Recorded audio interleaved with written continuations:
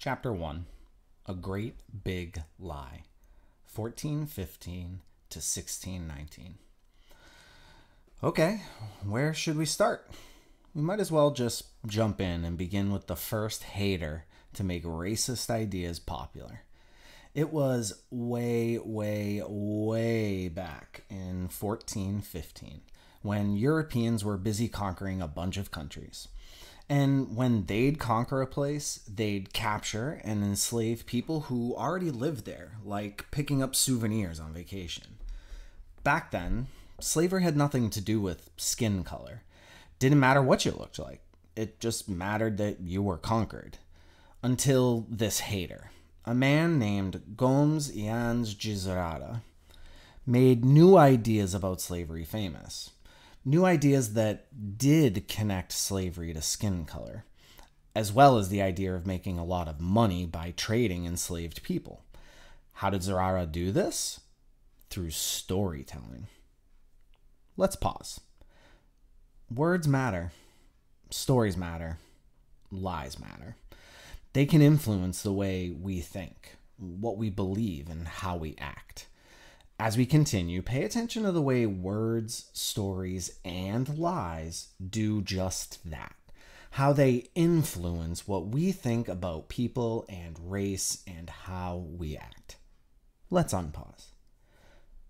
Zurrara wrote a book, a biography of the life and slave trading of his boss, Prince Henry of Portugal. Zurrara wasn't the one actually enslaving or physically attacking Africans. As a matter of fact, he was on the sidelines. But he wrote the story, so he made the rules.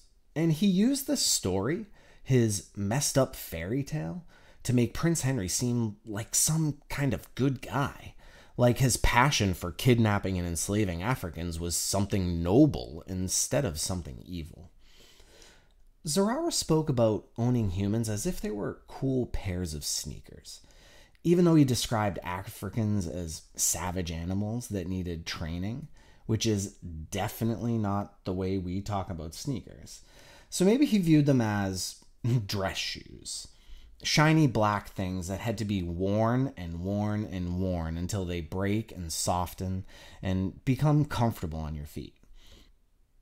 And what's worse, he claimed that enslaving Africans was a mission from God. God? Can you believe that?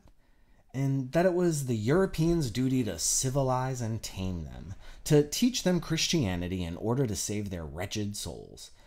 Over time, these racist lies would begin to convince even some African people that they weren't as good as white people. Zurrara was the first person to write about and defend black human ownership.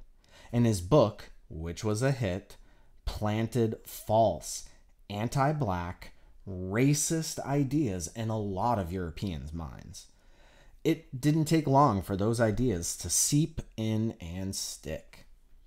After Zurrara's ridiculous lie, other Europeans followed in his racist footsteps to spread their own racist ideas to justify slavery. Copycats. Some decided that Africans were inferior, less than human, and were black simply because the weather in Africa is hot, and that if they lived in colder temperatures, they would become white. Ridiculous. One English writer said blackness was a curse by God. Also ridiculous.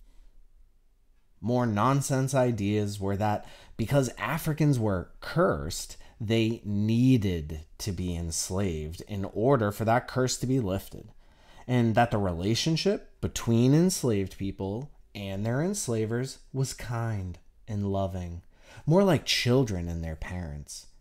Definitely ridiculous. These ideas were attempts to paint a fake picture about the terrible experience for human beings who were forced into slavery. All so that white enslavers felt better about enslaving black people.